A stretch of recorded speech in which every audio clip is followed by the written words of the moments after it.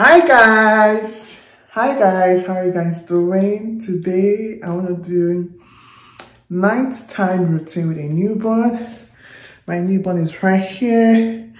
My newborn is 6 days old, so 6 days postpartum. And I want to do this video today. I've been procrastinating. I wanted to do it yesterday, but I don't know, I just got really tired. I wanted to do the morning routine this morning, but I got so tired and I said, you know what, I'm not doing it. So today I'm doing the night routine. The big boy Kian is right here, and I'm not gonna give him a bath. I'm just gonna give him a clean up. That's because I don't have the balls to bathe him right now, and I don't have a bathtub, baby bathtub. I already have this that my sister gave me. She uses for her second baby. So you guys, I want to clean him up with water and soap. It is currently almost 8 p.m. and I want to put him to bed early today. Yeah, this is what I'm looking like. 6 days postpartum. Still looking pregnant, but yeah, that's it.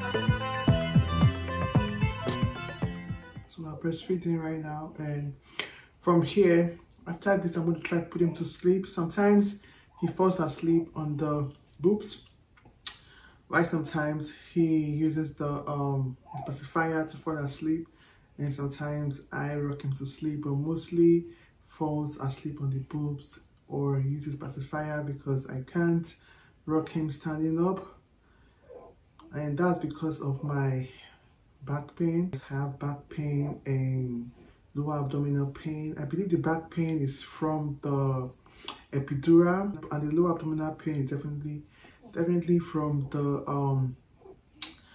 delivery. Yeah, you know, they press my tummy to remove the blood, and maybe from the strain of delivery. And also I do have the stitch pain because I had a 2nd degree tear. So yeah, so that is why I cannot rock him for a long time. I cannot even stand up for a long time or walk for a long time. If I do that, I'm going to have pains, back pains, and yeah, 6 days postpartum, and this is where we are right now. Hopefully, as time goes by, as the days go by, I'm gonna feel better and be able to rock him and all of that. Sleep wise, I don't know if I can say sleeping well. Good days and also good days as per his sleeping pattern. Yesterday he slept and woke up every 2 hours, and then the last one was 1 hour. And yeah, the night before was terrible. He didn't go to sleep until about 6 a.m. His last nap was from 10 p.m. up until 10 p.m. up until 1 a.m. on and off. Yeah, so I'm hoping for a good night tonight. I don't know if I'm going to film that entire night the newborn. I don't know, but we'll see how it goes. And if I do that, it's gonna be dim light or no light at all. We'll see what I can do about it. Yeah, when I'm done put him to sleep, I'm gonna take care of myself, have my shower and all of that good stuff, have my dinner. I already had dinner, late lunch, but I will see.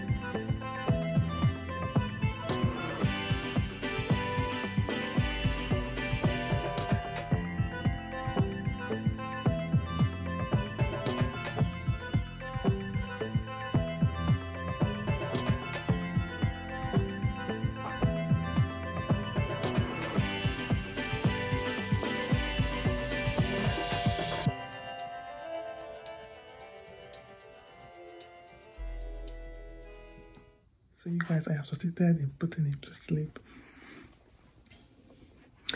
Don't judge me. He sleeps on my bed because if he doesn't sleep on my bed, he's not going to sleep for a long time.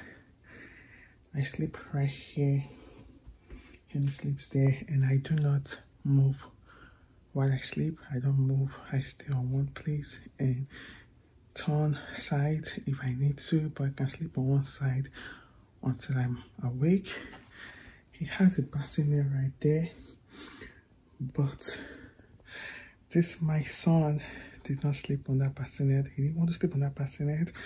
Anytime he sleeps in there, he wakes up every 20 minutes or even less. So it is just for putting wash clothes. But when he gets older, I'm gonna try make him sleep there. Yeah, right now he sleeps there. Right. I'm gonna try and see if I can sleep, but first of all I need to go use a shower, and yeah.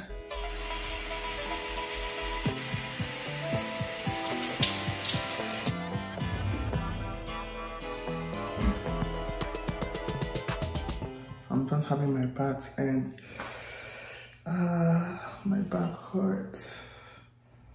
Oh my god, just the side of my back here. Oh, I don't feel like sleeping. I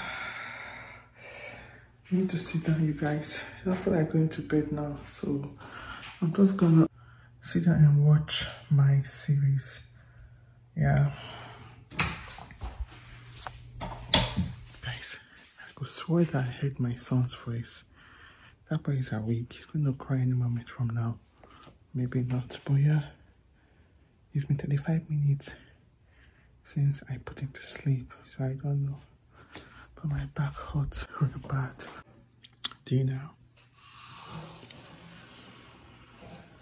I'm gonna have this, and then after like 2 or 3 hours, I'll go sleep.